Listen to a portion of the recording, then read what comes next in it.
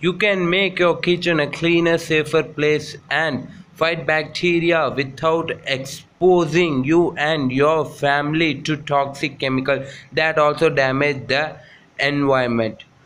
You can use a simple, safe disinfecting spray that is more effective than any of the commercial cleaners in killing bacteria.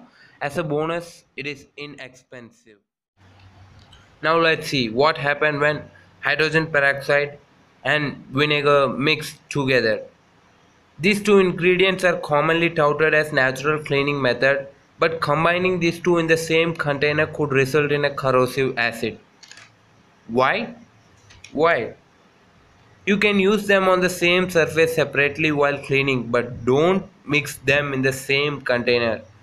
You will create a parasitic acid which is despite being an effective sanitizer and is potentially corrosive and irritating. What could be the worst happen?